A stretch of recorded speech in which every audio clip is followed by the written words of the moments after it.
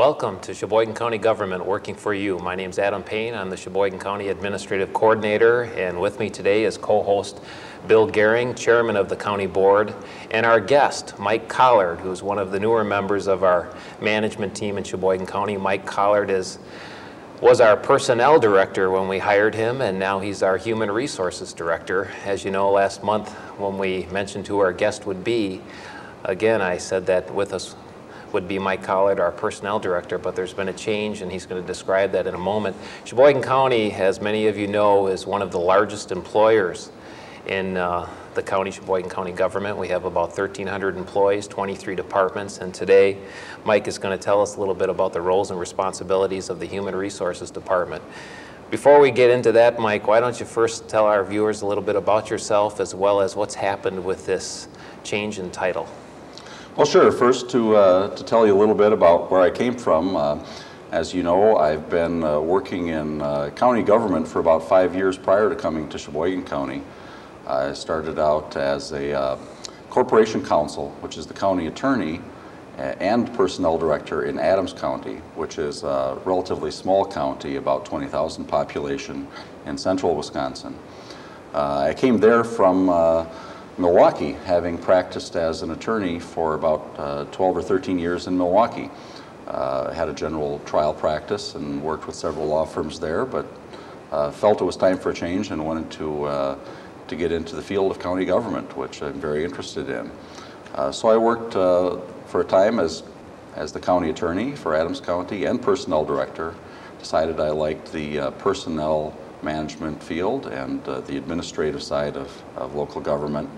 And I went from there to a term as administrative coordinator for Marquette County, which again is a small, relatively rural county in central Wisconsin, only about 15,000 population. But there I served as the function of personnel director as well as finance director and the other things an administrator has to manage in a complex organization like county government, as you well know. Just this December, it's been about 3 months now, came to Sheboygan County as the Human Resources Director, or as the Personnel Director. And in fact, I was Personnel Director until just a very short time ago.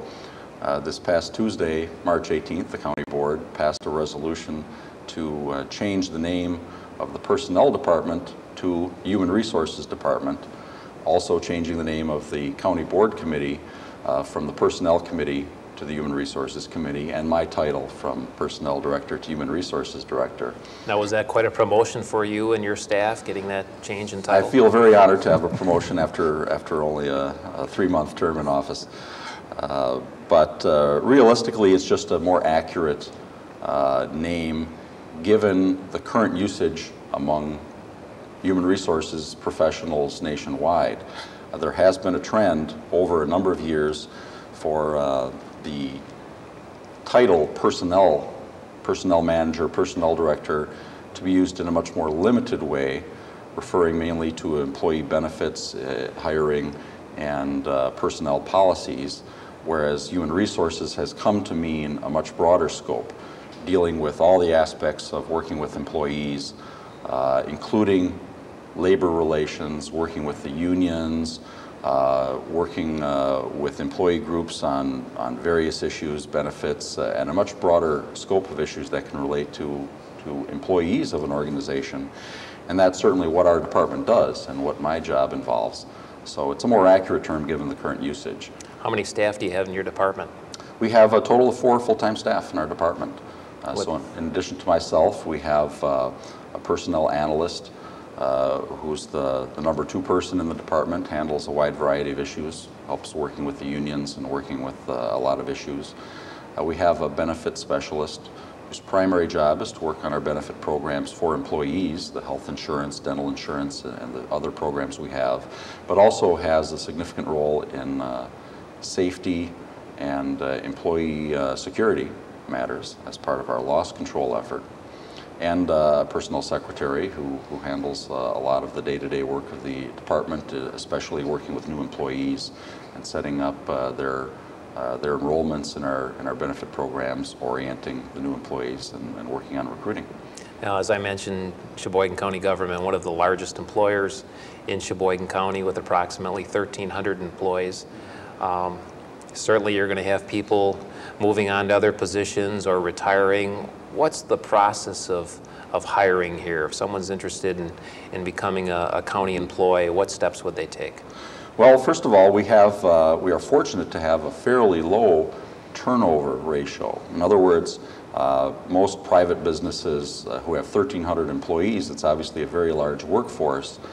Most organizations would be doing a lot more recruiting than we do in most areas, since in most areas of county government we have a very stable workforce. People tend to stay with the county for a relatively long period of time compared to most organizations.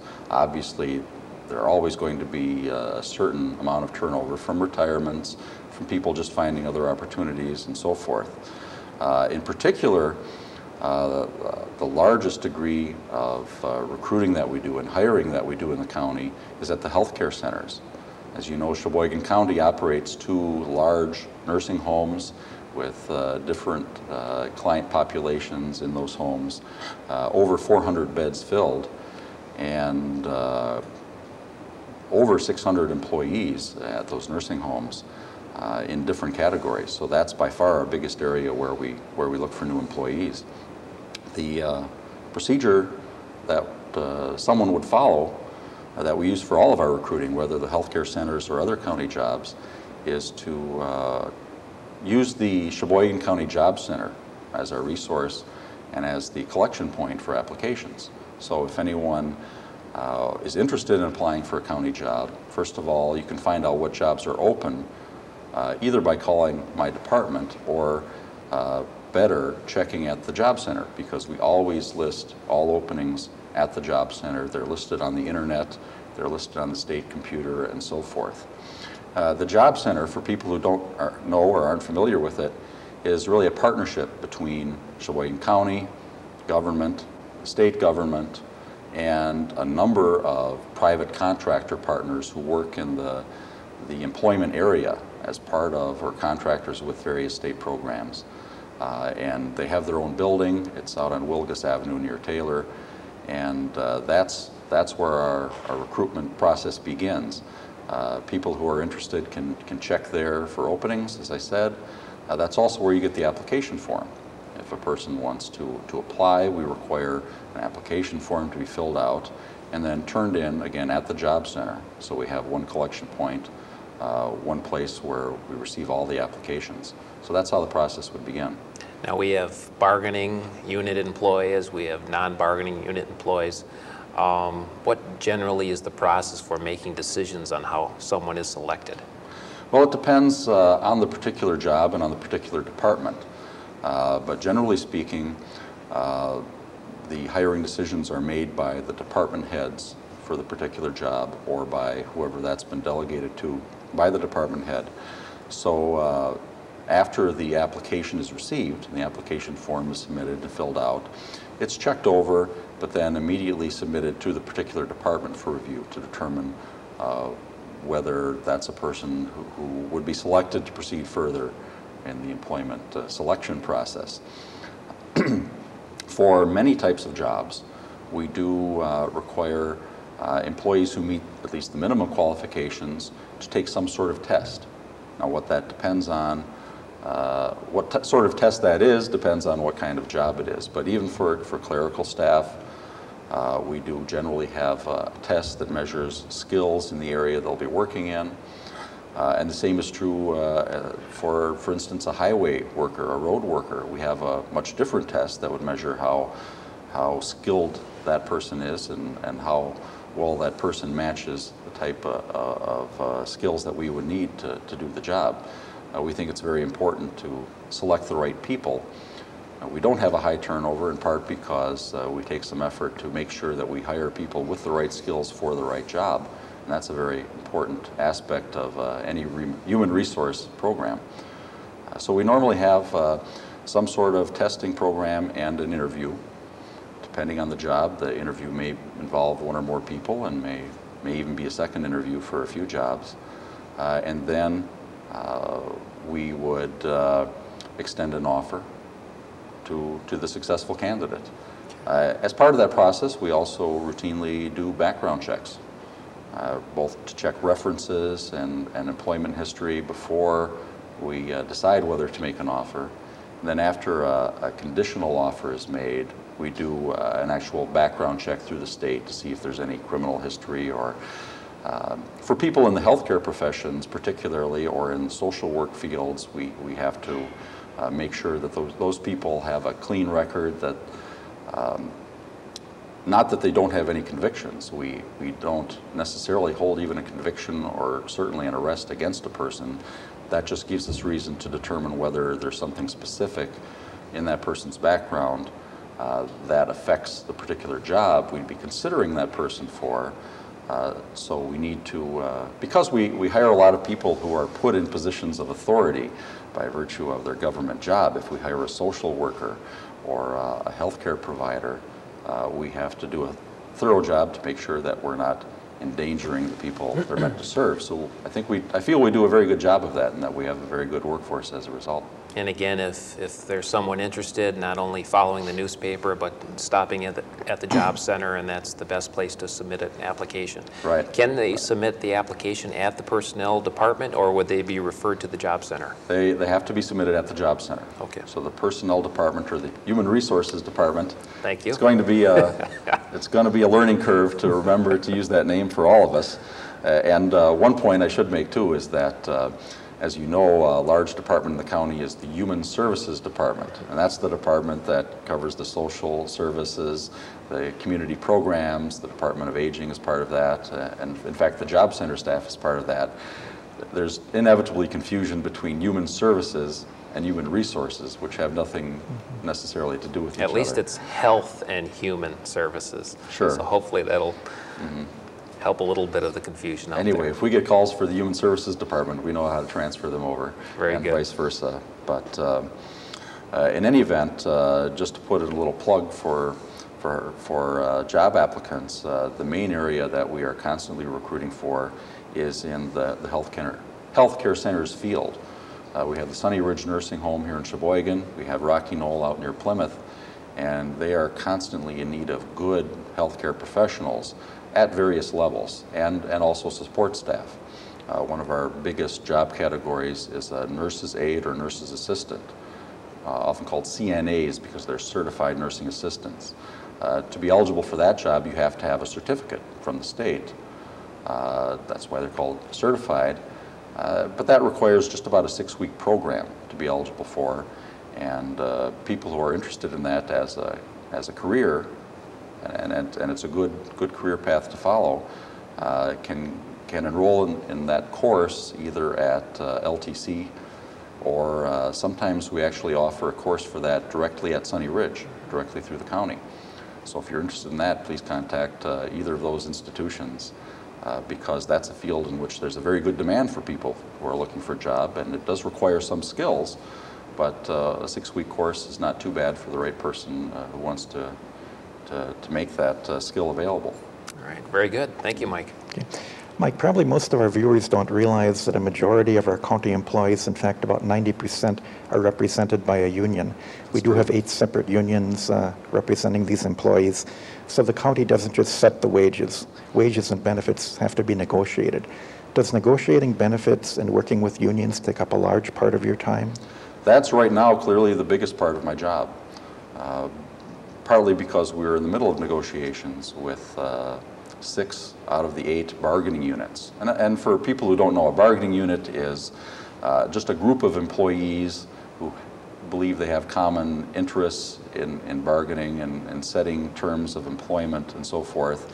And they form a group, and this is a process governed by statutes and state regulations. And then they form a union, either form their own union or reach an agreement with one of the national or statewide unions to represent that unit.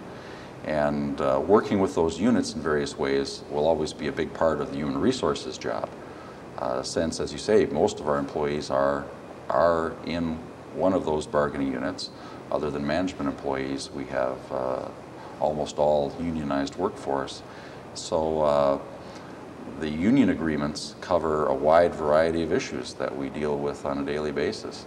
So there are two main parts of that job. One is to negotiate the agreements with the union, and the other part is to work with the agreement, put the agreement into effect.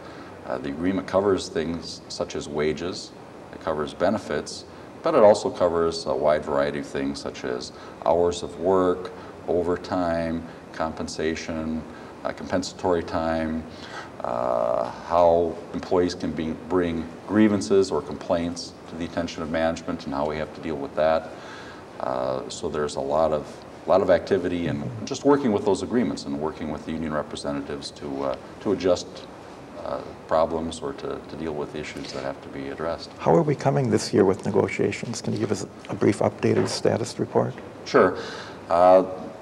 We, as I said, are in the process of negotiations with 6 out of our 8 bargaining units. That's because for 2 bargaining units, we have contracts in place that extend at least through the end of 2003. So by the end of the year, we'll be back in negotiations with those 2, but right now, those contracts are settled and we're operating under them. For the other 6 units, their contracts expired at the end of 2002.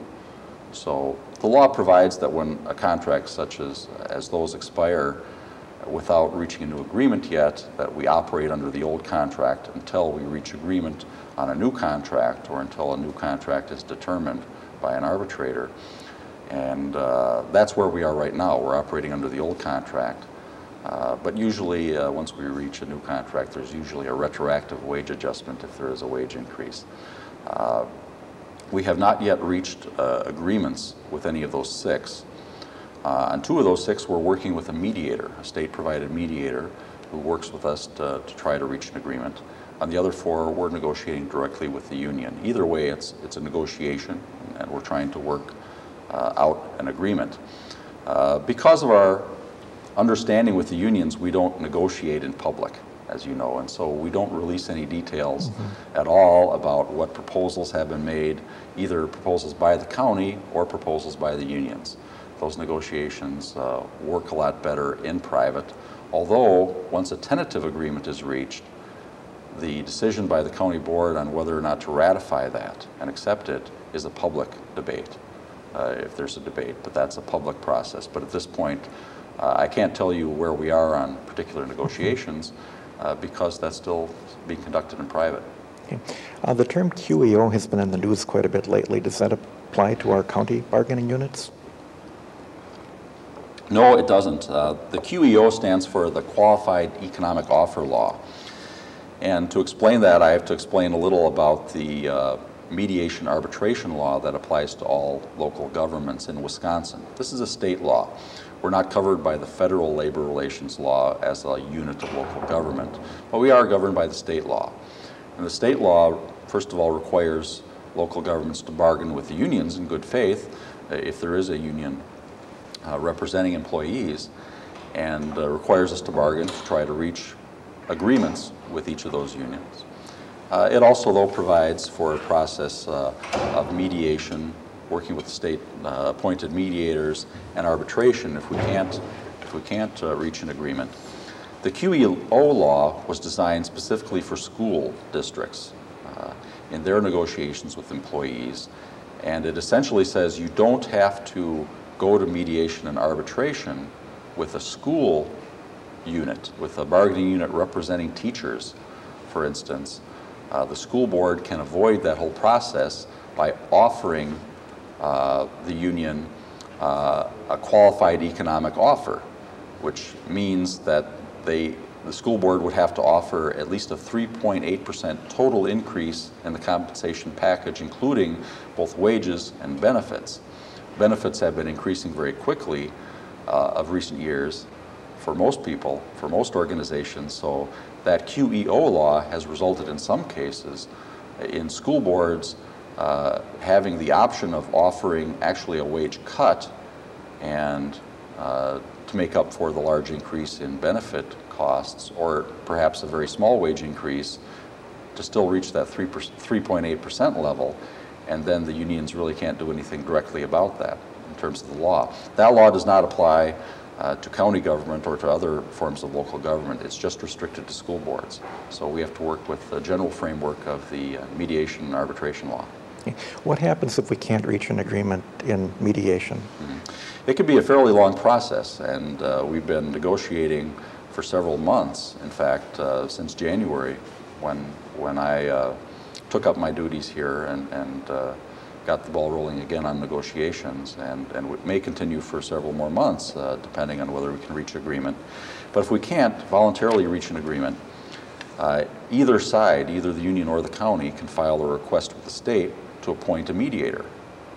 And a mediator then will schedule meetings with us and come in and see if the mediator can help us reach an agreement. The mediator's job at that point is not to impose a contract or to tell us what the agreement is going to be. It's simply to try to help us reach that process. Sometimes things break down. Sometimes an outside influence will help move the process along. Of course, in my view, it's better if we can continue to negotiate directly, and there's usually no reason why you can't.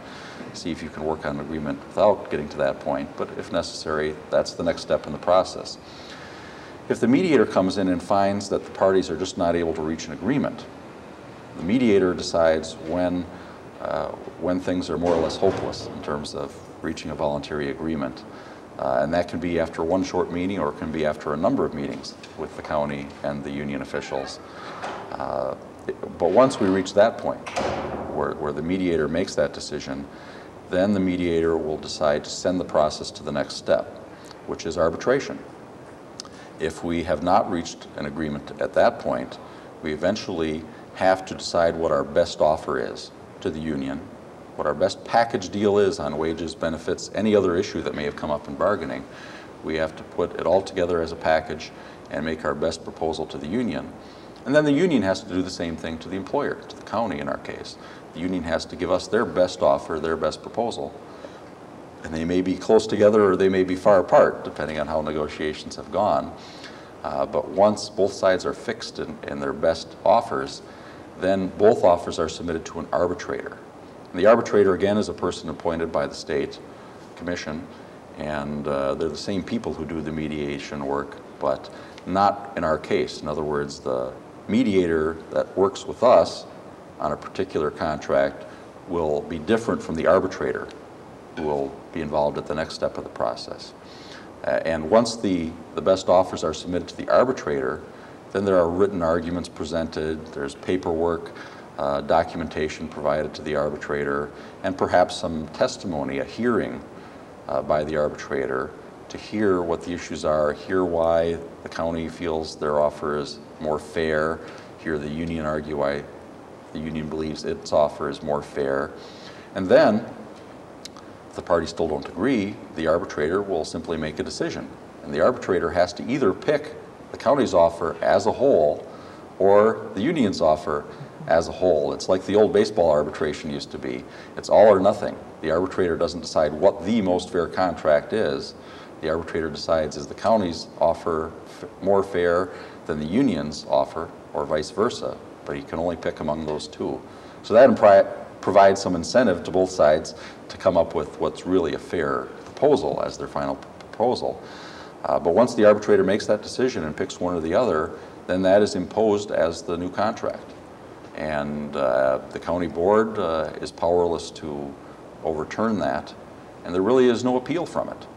There's no procedure whereby we can say the arbitrator made a mistake or he didn't consider the right things. That's a final decision, and then we proceed under that contract, under that arbitrator's decision, until the next contract expires, which is usually 2 years at a time. So it doesn't come up. It comes up fairly quickly. Health insurance seems to be a major benefit these days. The cost seems to be going up every year.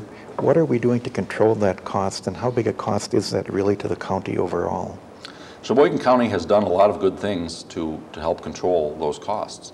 And we've had a sizable increase recently in the budget for health insurance, 29% increase in the last year.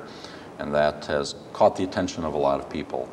But one thing to keep in mind is that most other organizations, both private businesses and governments, have had sizable increases in premiums over the past 5 years. already, and we've been fairly fortunate in delaying the sizable increase until this point. In fact, when you look at what our premiums are compared to what health insurance premiums are other places, ours are really pretty reasonable for the type of broad coverage we offer. So I feel pretty good about what we've done. One thing we do is we work with a group of other Sheboygan area employers. Many of the larger employers throughout Sheboygan County, including the city and the school district, as well as private businesses, are parts of this group, are members of this group that negotiate as a group with the major healthcare providers. You know, and there are two major systems in Sheboygan County, the Aurora system and the PHN St. Nicholas Hospital system. And the group negotiates with both of those provider systems to obtain the best possible discounts in what the doctors charge, what is charged for tests, and the different medical procedures. So we've done a lot of work in that area to keep down our costs to a fairly reasonable level, and we're continuing to work on that. Obviously, those contracts have to be renegotiated from time to time, and they come due next year, so that'll be a major event for us. But we also do things with our own benefit structure, and we're always reevaluating our health insurance plan. So we need to keep a focus on that and try to get the best deal for our employees that we can on health insurance. Okay, thank you. Mike, there's been a lot of emphasis, as you know, on homeland security and just security in general.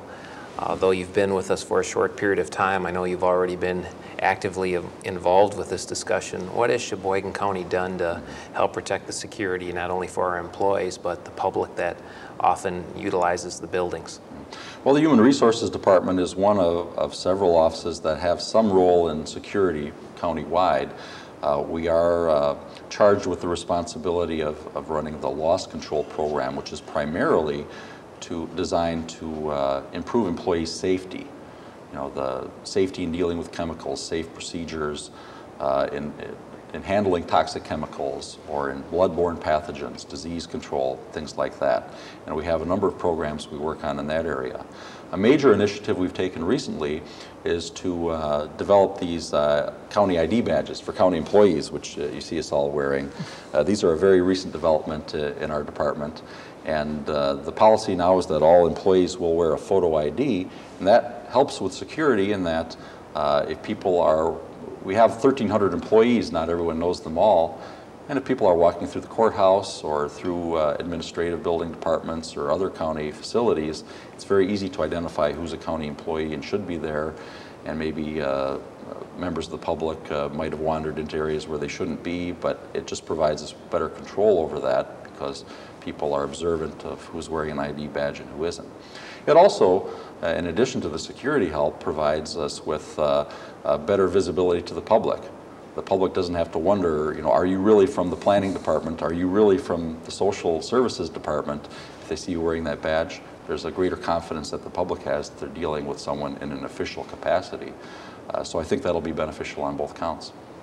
Well, very good. The time passed quickly today and a lot of information, but certainly appreciate in your short tenure the work you've done for Sheboygan County, and it was a pleasure to have you with us today, Mike. Not only do we have the badges, obviously, which are to improve security, but I know Mike and the Loss Prevention Committee has been involved with other security measures, whether it's in the courthouse, what have you. So a lot of good work being done. And again, glad to have you as our guest today. Next month, we're going to be learning more about the Register of Deeds Department and meeting with Darlene Novice, who has been our Register of Deeds for a number of years and is very busy right now with all the refinancing. In fact, personally, I think our family's refinancing for the third time in the last year, and I imagine that's the case with a number of our viewers out there. So next month, Darlene will be our guest, and we look forward to you joining us then. Thank you.